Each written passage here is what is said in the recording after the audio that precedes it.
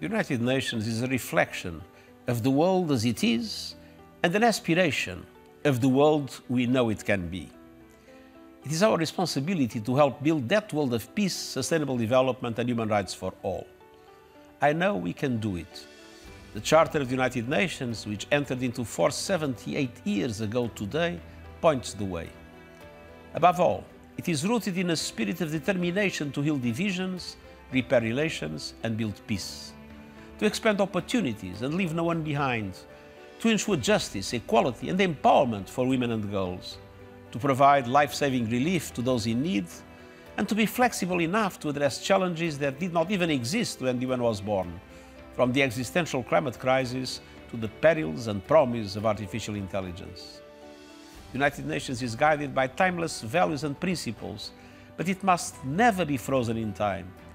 That is why we must always keep strengthening ways of working and applying a 21st century lens to all we do.